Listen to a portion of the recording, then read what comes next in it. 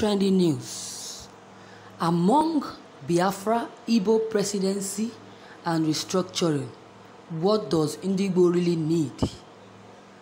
Monique asks, if you are the type of person that regularly engages in political discussions with people from varied political and ethnic backgrounds like me, you would have come across this group of people who would be quick to dismiss the argument that an Igbo man or woman should become president of Nigeria by 2023 with the argument that Igbo do not even know what they want. They will go on and on about how a different group of Igbos is agitating for Biafra, while another group is talking about restructuring, while the other is talking about Nigerian presidency of Igbo extractions. Sometimes it would be hard cracking up a logical response to this snide, but I had been engaging this set of people, while most of them are impossible to have a conversation with because their partisan biases. I think any reasonable one would give my logic a thought, even if they don't end up expecting it. Let us take a quick stroll around the three dominant agitations by Igbo. On Biafra, Biafra has gone beyond a mere agitation to an ideology, and every Igbo, no matter their political orientations or personal reservations about the approaches to this agitation, is a Biafra. This does not even necessarily mean that every Igbo person wants a secession from the Nigerian Union. In fact, there is no tribe in Nigeria that has demonstrated more love or made more sacrifices for the continued unity of Nigeria than the Igbo. No tribe has individually or collectively contributed to the growth of Nigeria than the Igbo. Such a group of persons are not even the type that would want to succeed from a country they have invested so much in building, except they are continuously made to feel unwanted. The average Igbo person who supports secession does that out of frustration. It is important to understand that Nigeria may actually be in a more precarious situation than in 1967, while the Ohanese leadership is obviously inclined to more democratic and political engagement in attempting to redress the perennial but worseningly particular political imbalance in the Union of Nigeria. The youth and majority of Southeast and also the Igbo youth are understandably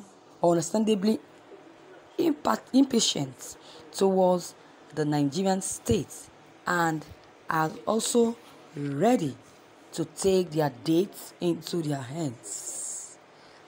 Contrary to the popular notion that the restructuring agenda was initiated and is being spearheaded by the Afenifere and Southwest political class, this late Ikemba Odumegwu Ojukwu should actually be credited as the first and most popular advocate of restructuring. Restructuring was what Ikemba brought to the table in Aburi, Ghana, when he attended a conference aimed at forestalling the civil war.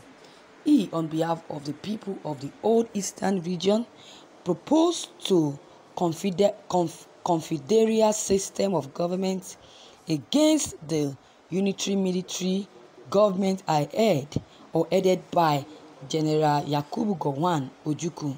Like present-day advocate of restructuring, was convinced that allowing all parts of the country to develop and secure themselves according to their capacities would reduce mistrust, tension, and also the unnecessary tissues that have made Nigeria a laughingstock before the world. He also knew that rather conferring special privileges on one ethnic group over the other, a confederate system of government would force different sections of the country to look onward and discover special talents and assets within itself, with which they would be able to develop and govern themselves effectively. The Ohanaeze Igbo Worldwide, which is the Appel socio-cultural organization representing all Igbos, no matter what may be their political, social, and religious biases, as they have made it clear at different fora that for Nigerians to survive, the current economic and political structure must be reviewed and are renegotiable or renegotiated. The kind of restructuring the Ohanaeze leadership is asking for may not be a total confederalism, but a true confederalism that makes different states or federation semi-autonomy units of federation rather than the incongruous contraption passed away as a federalism. By asking for restructuring, Igbo are asking for a fair playing ground, not just for themselves, but for all Nigerians. So before restructuring to Igbo means that the current Nigerian constitution, which makes Southeast the most politically disadvantaged region in the country, should be overhauled to, among the other things, achieved an equilibrium or something close to it. Governors should have control over the security of their states. Southeast states should be able to control whatever resources they generate and pay some agreed percentage as tax to the federal government. Southeast region should be semi-independently governed by the government that can only be elected or removed by the people of the Southeast. Ditto other regions of the country. Southeast and every other region of the country should have equal representation in the federal government. Simply put, restructuring means justice and equity, and anyone asking for restructuring is asking for Nigerian survival. It is therefore wrong to hold the notion that restructuring is a Southeast agenda. Restructuring is a national agenda and not a Southeast agenda.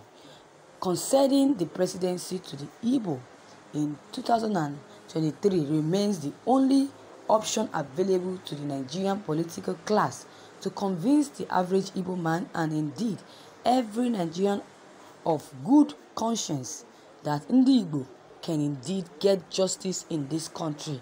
It is therefore the best and most effective way to resolve other demand of Igbo. Thank you, viewers, for listening to this news. Viewers, what do you think Igbo really need? Do you know what exactly they need? According to what this write-up says, Igbo needs 3 things. You have Igbos, and they are separated. They separated themselves in 3 they separated themselves in 3 places. The first Igbo are fighting for Biafrans. The second one is fighting for Igbo succession, while the other one is fighting for restructuring, Nigeria restructuring. Can you imagine?